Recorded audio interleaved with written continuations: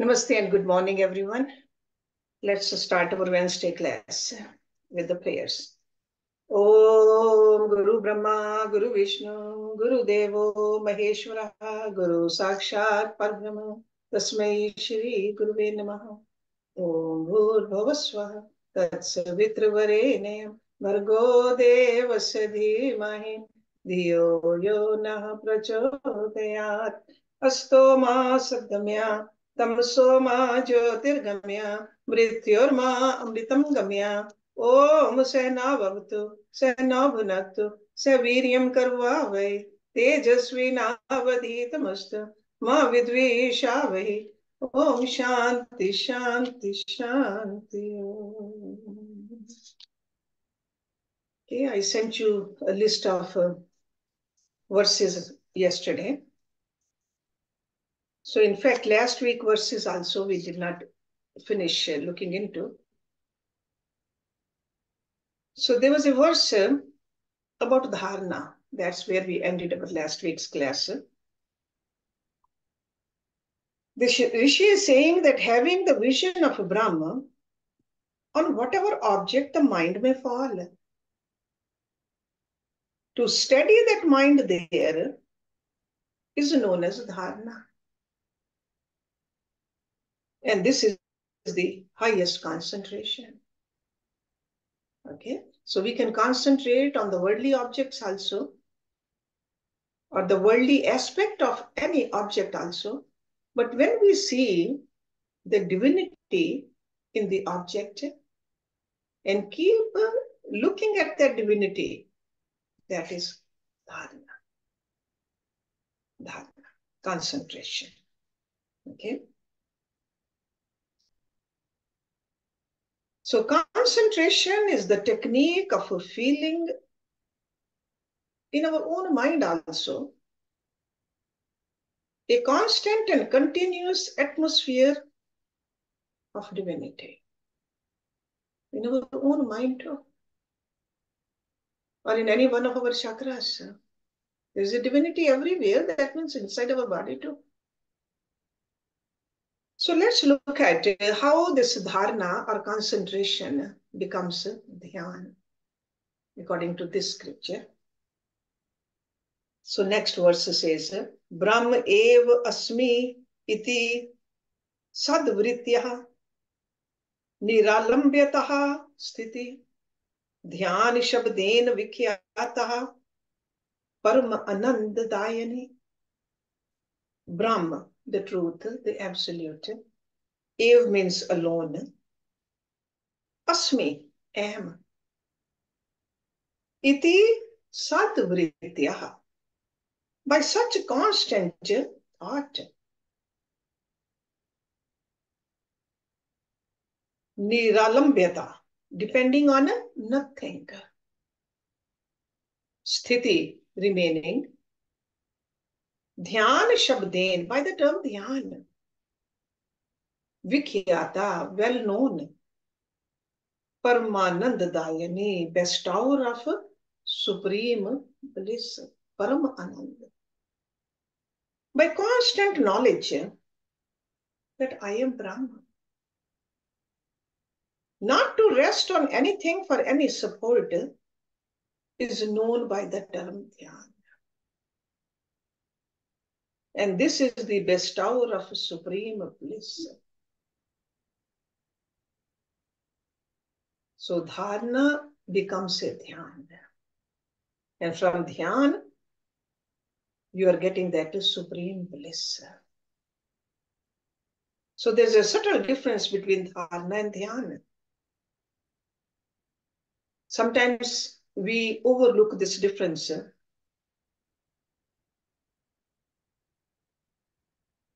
We say dharana, but we are sitting and meditating, trying to meditate, trying to concentrate, and we think it's a dhyan. But dhyan is a culmination of dharana. Like you reach dhyan through dharana. So constant awareness of the presence of the divine. That's why they say that dhyan, not just only sitting down, ultimately, dhyan becomes from a passive dhyan to become active dhyan. You're walking around, you're doing your duties, you can still do the dhyan. That is called a active dhyan. So body is actively busy doing the duties, but mind is constantly fixated in that divinity. So dharana is just a beginning. Dharana is the first step in meditation. And really speaking, meditation consists in constantly feeling that the sadhak himself is Brahma. That you see that Brahma inside you too. It's not just something which is outside of you. It's not only the deity, not only in that divine object, but in yourself also. That is called a sadvriti. So first you start recognizing the objects in an atmosphere of divinity. That's why we just sit in front of our altar and we try to see that God outside. Then we feel that God is present inside also. Because our concentration becomes so excellent in appreciating the divinity at all times. And not only at all times, everywhere also. That is the outcome of the dhyan.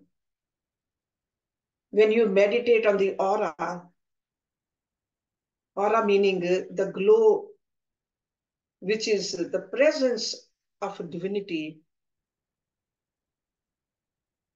you see that aura around your guru or aura around that divine object. That aura, where is it coming from? That is the Atma or Paramatma. That is called divinity. So in meditation, you become aware of that aura. And when the seeker no more recognizes or experiences in his mind the thoughts or forms of the world outside, then doesn't need any support because you are absorbed into that aura. The awareness of the pure, it is felt, it is experienced, and that is the state of meditation. And that's where the bliss is coming from, Paramananda. Because first mind was moving from object to another object. It was using the crutches. Crutches are like a support of the mind. And we are all familiar with the 5 kinds of crutches. Seeing, hearing, smelling, tasting, touching. Those are the crutches. Whenever the mind moves, it puts its step and it steps on one object to the other object. It's just depending upon those crutches.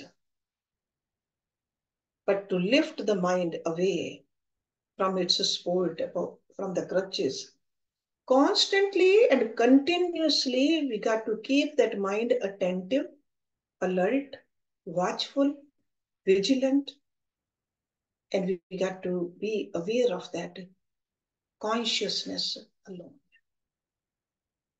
Then it's meditation. Because that consciousness in which all objects are bathed is dhyan.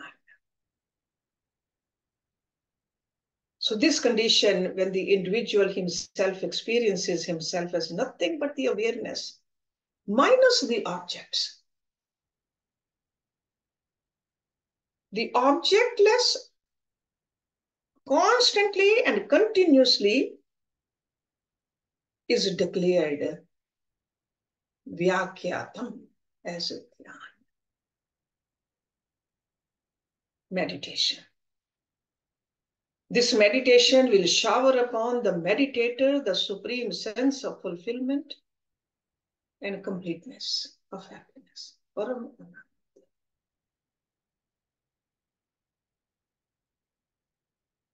So from here, what happens? What is the next stage? That is samadhi. That is the next verse. निर्विकारतेहा वृत्त्यः ब्रह्मकारतेहा पुनः वृत्ति विस्मरणम सम्यक समाधि ज्ञान संज्ञकः निर्विकारतया वृत्त्या through changelessness of thought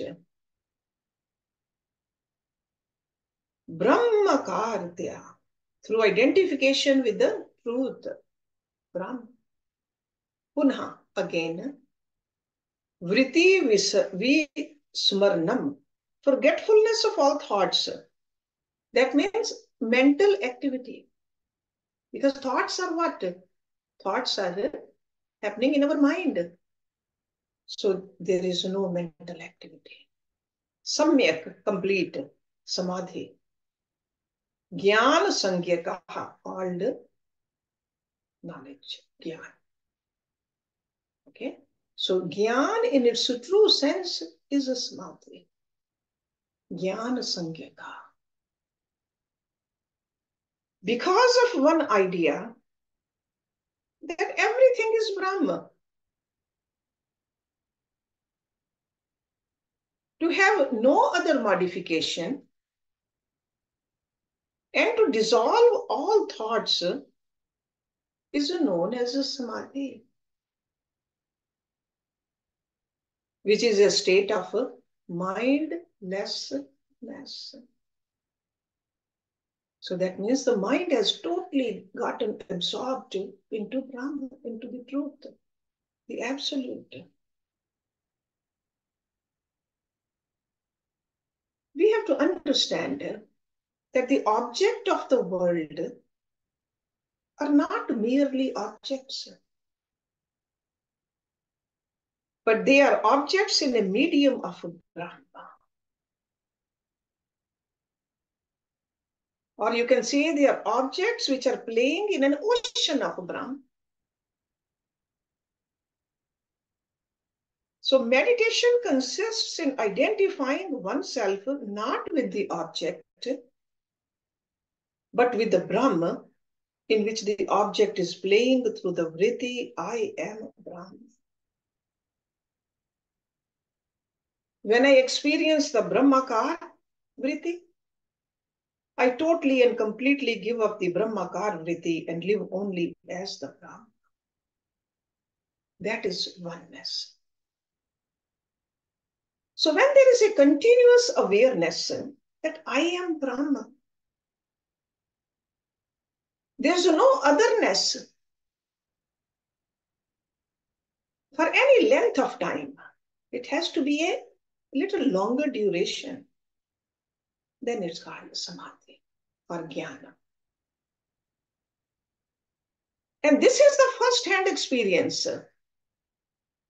Before that, it's still a second-hand experience. Only in samadhi, it becomes a Aparoksh Anubhuti. This is also called a subjective experience of Brahman. It's like a seeker ends its identification. Even the vritti that I am Brahma. Because that vritti is also what?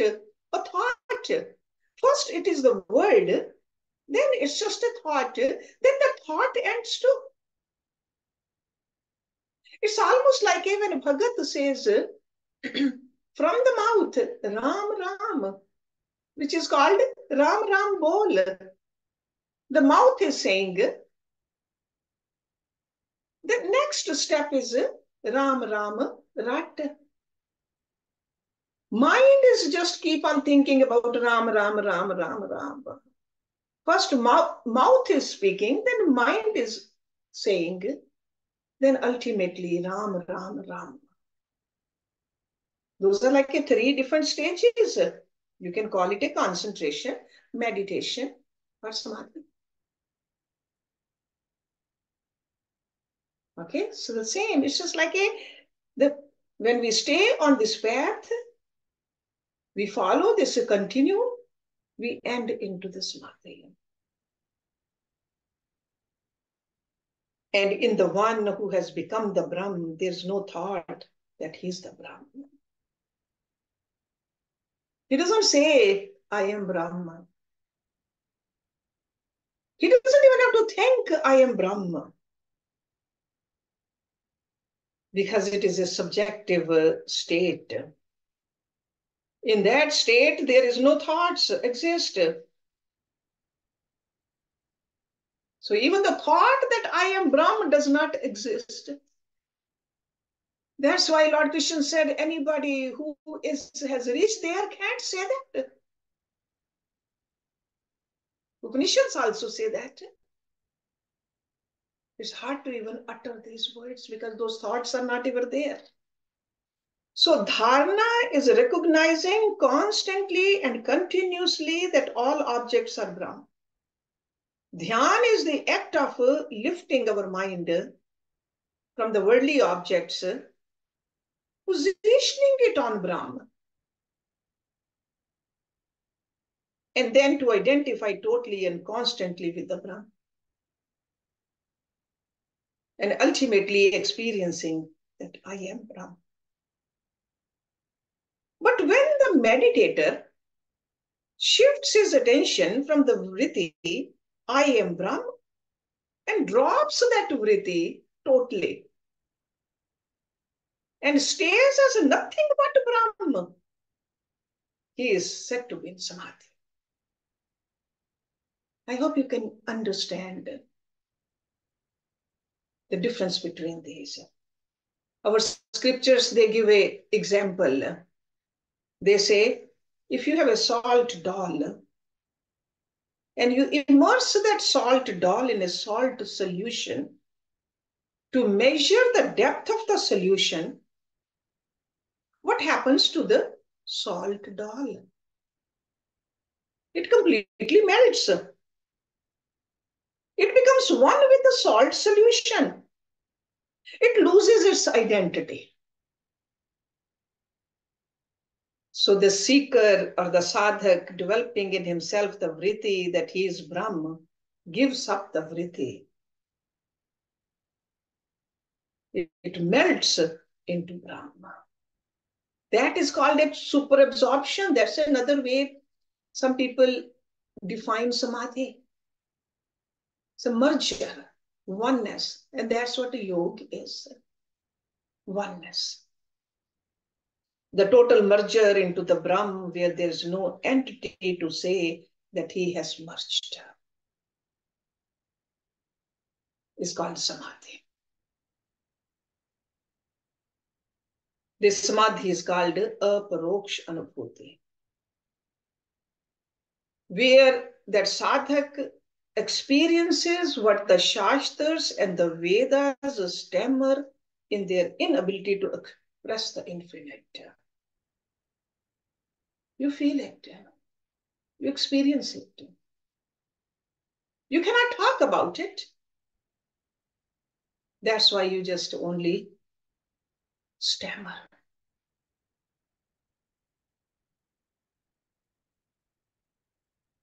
Let's look at next verse. Imam cha akritrim anandam tavat sadhu sambhayaset vashyaha yavat kshanat punsaha paryuktaha san bhavet swayam. Imam, this cha means and akritrim anandam, blemishless bliss. Tavat, so long. Sadhu, perfectly. Sambhyaset, should practice. Vashya, under full control. Yavat, until. Kshanat, in an instant. Unsaha, a person.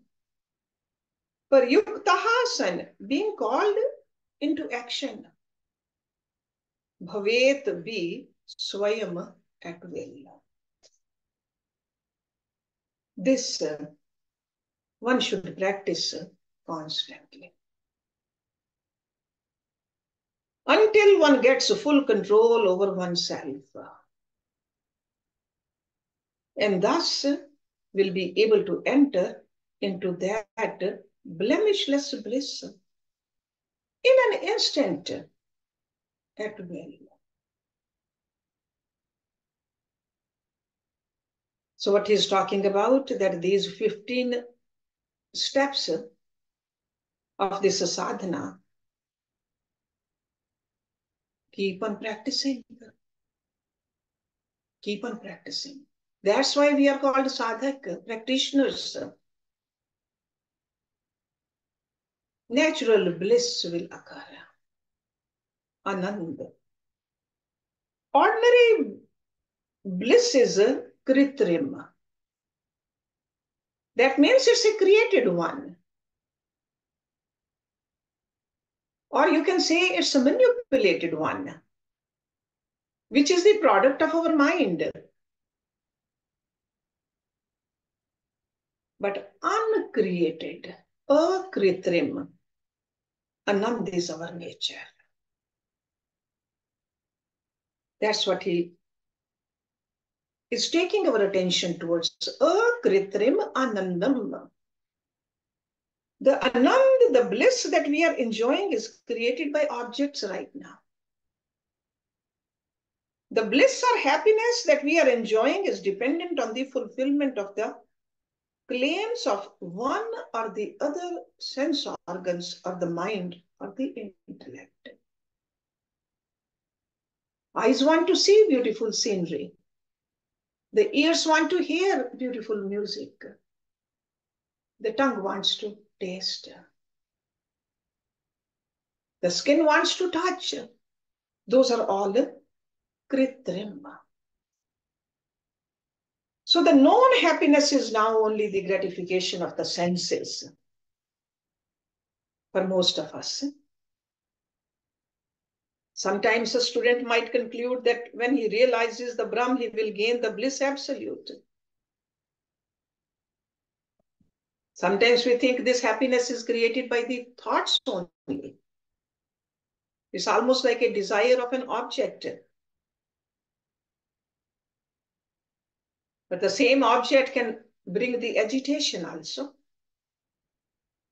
Either we get bored with it, or if you don't receive it. Because even the joy experienced from having the object, that joy does not stay the same. And in all these conditions, the mind is at play with the thought of joy. Even though the joy we get is not brought from the objects, these inert objects cannot have the joy. It comes from the mind, from ourselves. So that's why the same object, one person enjoys it, the other person cannot even stand it. Mind. So though this joy is in us is unlimited, what we are experiencing through the object is only limited, and it's dependent on our thoughts for its expression. But when the thoughts get totally eliminated, because through dharana, dhyana, samadhi, this is what's happening. Thoughts are getting eliminated, and there's no more new thoughts are springing. This happiness, which is our very nature, that's why they say it's innate to all of us. It is naturally felt and experienced. So we got to still our thoughts. So this natural happiness, which is our very nature, is called Swarup Ananda. Swarup. The self that we experience in meditation is the ocean of bliss of consciousness, which is not created. Okay? Or you can say which is uncreated, akritrim. It is natural. It is not a product of any effort. And until this natural bliss is experienced, the sadhak is expected to practice all these 15 sadhanas. The 15 steps is the cumulative effect of all the preceding 14 steps, because 15th is samadhi. So the first 14, when we go through, we keep on practicing. And when these steps put into practice culminates not only in giving up the unending bliss, but also we can command it spontaneously, irrespective of time, place, circumstance, or condition. Because we are bliss, it's always there. Anytime we can get in touch with it. All we have to do is still our thoughts. And these steps are so that we are able to still our thoughts. In the next verse, he says, Tataha sadhana nirmuktaha siddha bhavati yogi rach tat savarupam na cha etasya vishyaha manasaha giram. Tataha, then sadhana nirmuktaha, free of all practices. Siddha, perfect. Bhavati, becomes. Yogi Rat, master of all yogis. Tat Savarupam, the nature of that means that person. Na means not, cha means also, etasya of this, vishyaha, object, manasaha of the mind, giram of speech. Then such a person, the master of all yogis, becomes perfect. Devoid of any more further practices. The nature of such a person cannot be an object either for the mind or for the speech.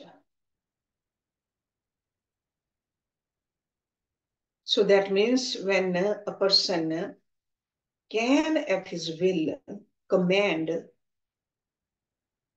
such an equanimity of his mind that he can experience the infinite joy, which is his nature, there is no sadhana for him thereafter. So when you're in samadhi, you stay in samadhi. In fact, you don't eat or drink or even the breathing or any kind of activities you don't do. There's nothing to be done. All you do is just sit. What does Lord Shiva do for thousands of years? What do the yogis do? Sitting in the caves. No more practice. Practice is just to reach there. So these 15 steps or 14 steps become naturally spontaneous for him actually. That's another thing. When this yogi lives in this world, does not say that I am practicing, that just becomes his nature. Spontaneously natural for him. No question of practicing them anymore. It's almost like a child is a sadhak when learning to walk and has to practice walking. But when he has learned walking thoroughly, he doesn't need to practice walking. Because his walking comes to him naturally. And also spontaneously. Or another example, we often hear that a person who wishes to sleep will have to put some effort to get to sleep. But once that person falls asleep, all his trials and efforts to get sleep have totally ended because he's sleeping. That's how when a person has awakened to the state of consciousness, He has achieved what he has to achieve. The state of such an individual cannot be explained or described. Such a state is not a state of perception, emotions, or thoughts, because he has transcended those. Perception is through these senses. Emotions are with the mind. He has transcended all that. Such a state is not a state of the lower states which we go through all the time. So it is a state beyond the mind. Mind cannot comprehend. Mind can comprehend only something lower than that. Mind cannot comprehend it. His nature cannot be defined. And that's why the Upanishads, what do they say?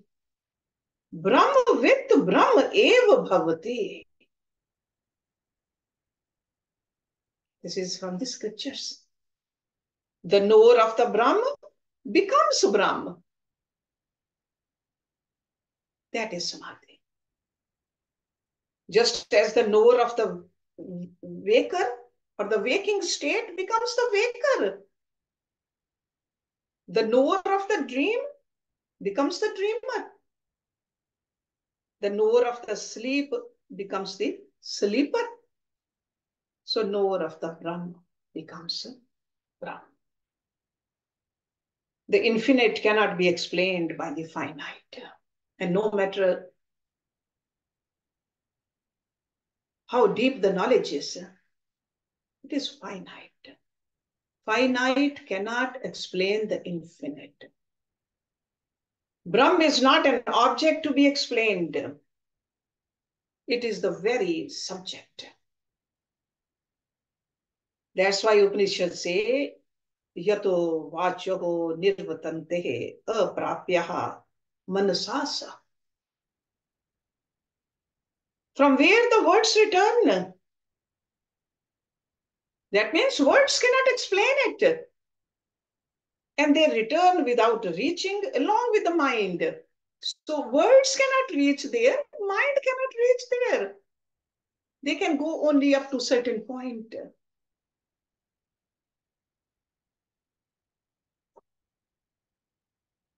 So then in the next verse, this Rishi is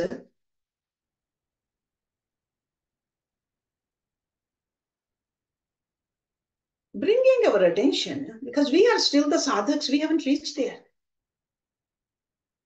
We want to reach there. We are doing our sadhana. We are walking on this path.